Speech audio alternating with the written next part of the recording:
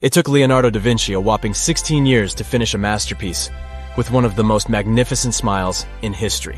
Could this be the reason why Mona Lisa is so famous?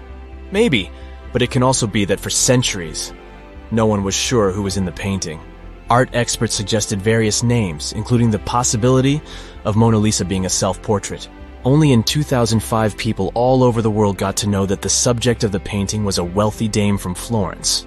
It may have also become that famous because it's supposedly unfinished, and the lack of eyebrows sort of proves it.